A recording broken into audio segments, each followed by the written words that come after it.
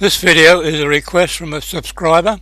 His name was Dave, and he wanted to make a mini car out of a normal image. So we click this one here and we'll make it a scenario. Let's say a friend sends you this car, make you envious of what he's got. He's got his new car. So we duplicate the image by this button here. Now we go to our scale tool, click on there and just click in the area and squeeze our car up so it looks like a little squeezed up little mini car, and then click on scale. Now move that image below, click on the top one, go to my elliptical tool, click expand from the center and fixed ratio. Move to the center of the axle and just expand out and grab the tyre and wheel. Go to edit and put it on the clipboard by clicking copy. Now we move our large image down below again, go back to our mini car, activate the layer, go back to edit and paste, and it gives me a floating selected pasted layer. Click this icon here to make it a complete layer. Go to my move tool, click move the active layer and move it into position just over the paneling there, like so. Now I go back to edit once again and paste another copy of the wheel. It gives me another floating selected layer. Click that one there to make a complete layer. My move tool is selected and now I move it to the front. Now we've got our funny little mini car.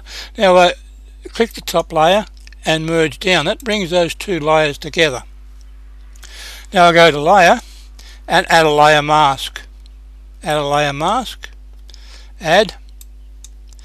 Now I'll just increase this a little by hitting the plus key on the keyboard and you can see what's happening. I'll go to my paintbrush tool.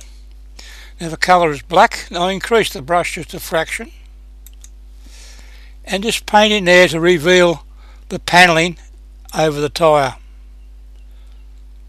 because the tyre wouldn't set out from the wheel like so. Be careful not to show the previous tyre underneath, so it's a bit tricky doing the paneling part there. And I'll reduce my brush by clicking the icon there and bringing it down, just titivate that little tiny bit up there and the other one there. Now I do the same with the front one. I move the brush up just a bit more and bring the paneling behind the door, because the wheel would not be sitting over the front of your door. So now we reveal the paneling underneath. Be careful once again not to reveal the other wheel, because that's what will happen. Now I just click there and bring that part of the paneling down and bring it into there. Reduce my brush a little, come back and just titivate those little bits up there. That's pretty good there. Now I go to top layer, right click on it and merge down. There I have it. Now I need to move it up just a fraction. It's about right. Go to my crop tool and click in there and crop that image. Press enter. I click on the bottom layer, we're no longer required, and put it in the waste bin. Now to finish our little scenario, I go to my text tool, I change the colour to white, click OK. Now I move the text, choose a bold text, click on the little edge of the text there and choose a reasonably bold one, bring the text up a bit large and just type in there a nice little compliment.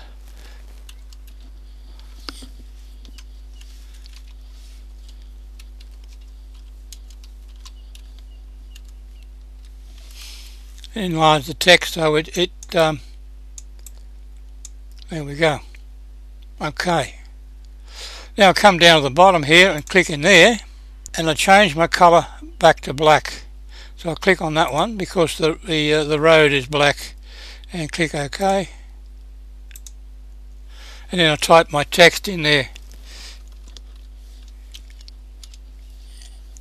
Text tool. and that's a little bit of a rub back.